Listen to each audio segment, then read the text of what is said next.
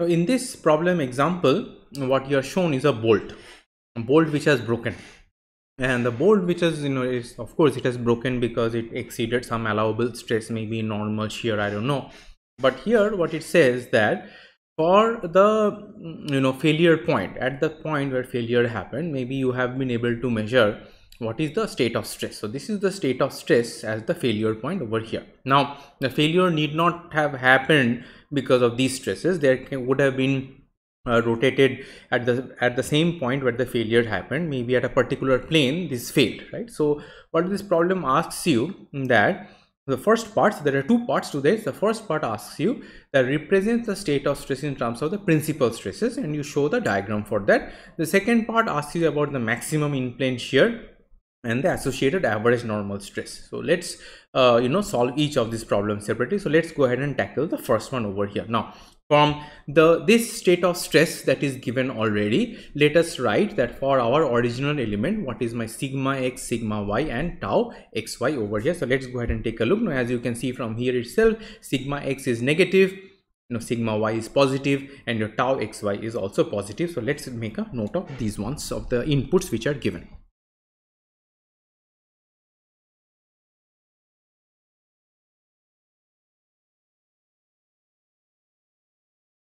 So for the first part of the problem, which is this one over here, for the calculating the principal stresses, so we also have to calculate the values of the stresses and the angles at which it is acting. So let's go ahead and write out the expression for the principal stresses.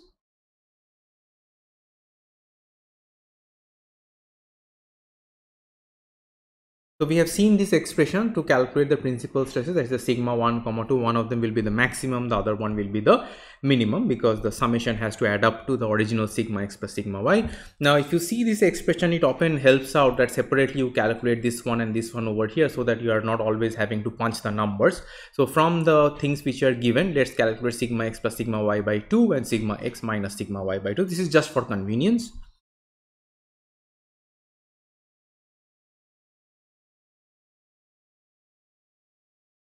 So after calculating these parameters, if you plug this over here, tau xy is already given. So if you plug these guys over here, what you essentially get is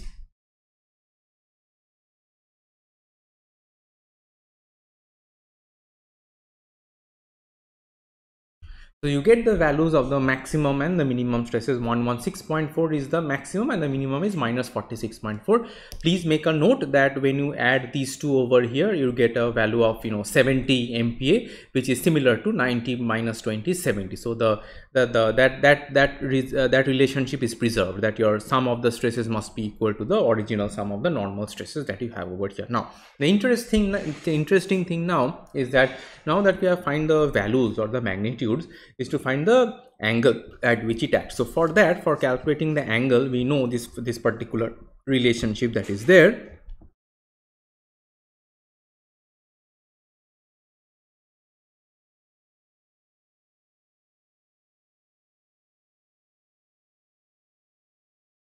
So here also, if you plug in the values of tau xy and sigma x minus sigma y2, what you're eventually going to get is,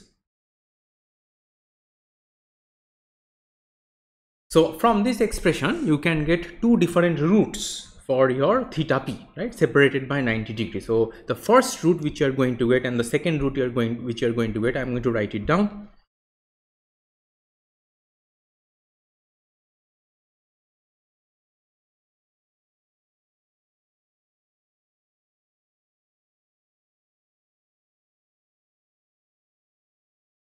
Right. So now the big question here is that we have found that these are the maximum and the minimum stresses, and these are the two angles that we have separated by 90 degrees. Now the question is that which stress corresponds to which angle? How do we find that out? Does this 116 correspond to this one, or it corresponds to this one, or this one 46.4 corresponds to this or to this one over here? What is the easiest way to find out? Always remember that we come to these expressions over here from the very basic steps. The very basic steps meaning that your very basic relationship about any particular rotation theta, what is the sigma x prime? We know that sigma x prime is sigma x plus sigma y by 2, plus sigma x minus sigma y divided by 2, the cosine of 2 theta plus tau xy sine of 2 theta. So if you go back and substitute into those relationship this particular angle in that one, let's see what is the value of sigma x prime. It must be one of these two. So let's see this minus 23.73. If we go and plug it back, what number we come up with over there. So if I go back and plug that number over there, plug and write the expression and plug that number over there, I will just write it below here. Let's see what we get. So let's write the basic equation first. We always know that one.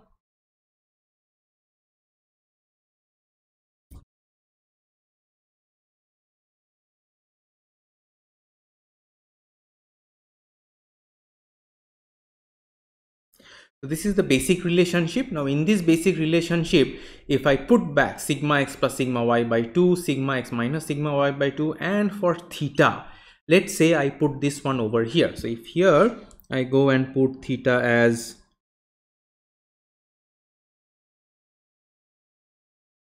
if you plug in these values, what you will get that this one comes out as equals to minus 46.4 MPa.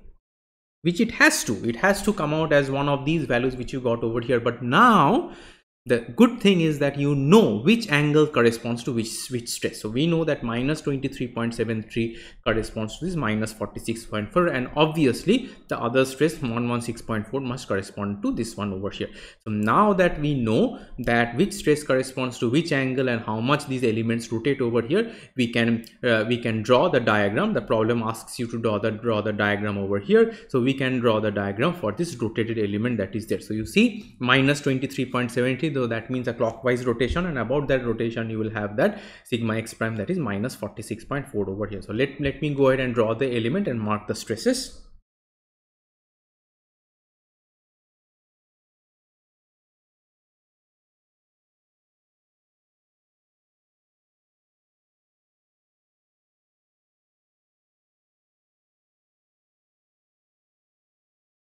So about this negative 23.73, that is a clockwise rotation, the stress I got was minus 46.4, so it's a compressive force. So once I know this, the other ones are automatically fixed over there. Also remember one important thing, that since this is the principal directions, you calculate sigma 1 and sigma 2, there will be no tau, so the tau will not be there. So this element is only going to have normal stresses across all the four faces. So let's go ahead and mark that.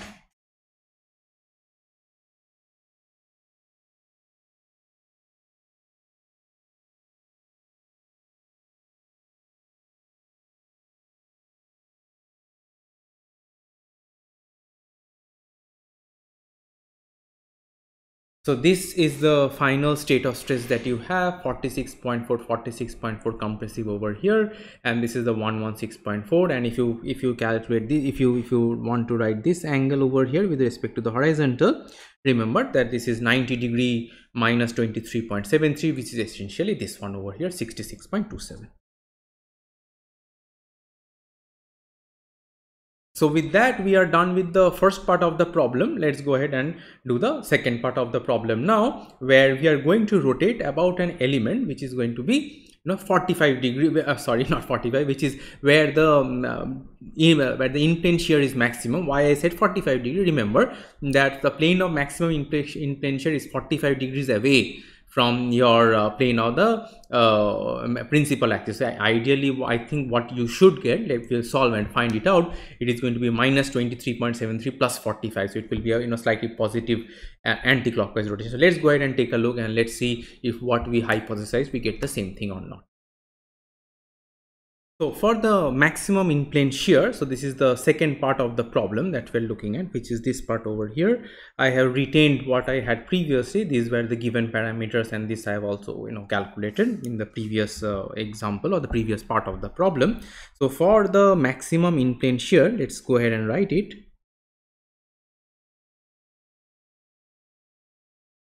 We know that the expression for finding that angle boils down to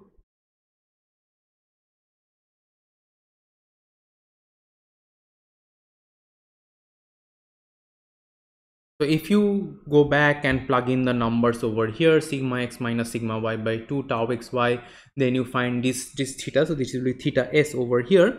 Again, you will get two roots. I will write down the roots directly.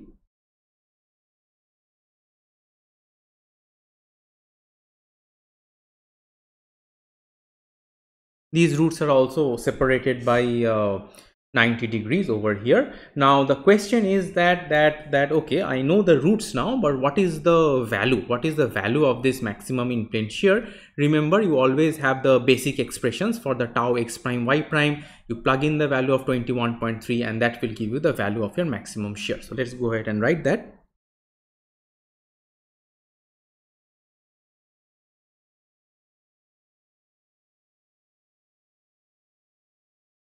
So this is the general expression. So here again, if I plug this one and maybe the smaller angle over here, 21.3 degrees.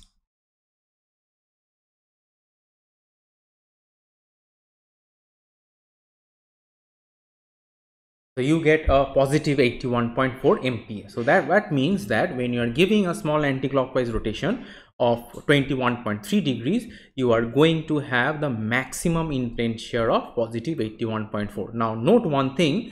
Here, had you plugged in 111.3, you would have gotten minus 81.4. That's a whole set of different convention which we are not going to bother about. Remember, for shear, if you just draw one of the sides, all the other sides get automatically fixed. So typically when you get a negative sign, that means a positive, that means a clockwise rotation. We're not going to get into that. So for the shear, you always calculate what is the smaller angle that you get. You draw the rotated element, mark the shear, and all the other shears get automatically fixed for that. Now also remember that for the in plane shear, we know that when we have the maximum in plane shear, in those planes our normal stresses do not vanish. The value of the normal stresses becomes equals to the average stress, that is sigma x plus sigma y by 2. So let's write that down as well.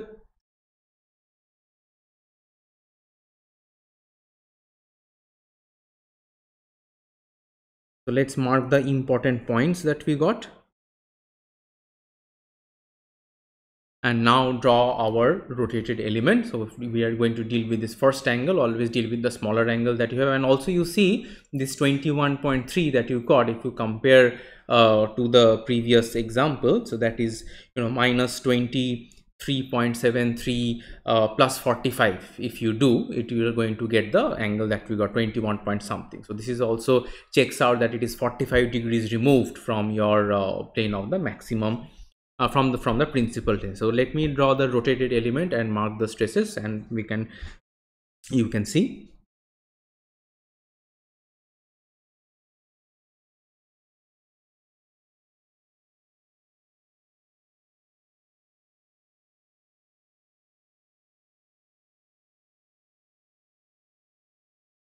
So on this face, which is a clockwise 21.3, I am getting this positive shear of 81.4. Now remember, what is the positive here? This is my positive x prime direction. This is the positive, somewhere here is your positive y prime direction over here, right?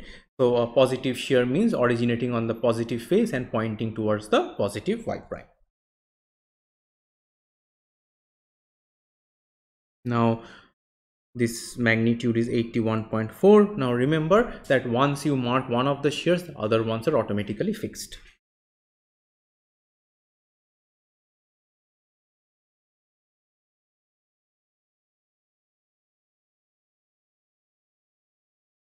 So these are all the shears that you get. See this angle that you see over here, the one which y makes. I will just again come back to that other angle which we calculated. This particular angle is 90 plus 21.3. So this is 111.3 degrees, which is this one over here. So had you plugged in this one, you would have gotten a minus 81.4. That doesn't mean the shear is negative. That convention tells you that the value that you're calculating, acts in a clockwise sense. This one acts in an anti-clockwise sense. This is another whole set of different convention for the shear. The positive shear means anti-clockwise, negative shear means clockwise. You're not going to go into that. You always calculate the smaller angle that will give you the rotation as well as the value and the direction of the shear. So now this has marked the shear, but remember, for the plane of the maximum in plane shear, we also have the average normal stresses which are acting. So let's go ahead and mark that a positive 35 across all the 4 faces.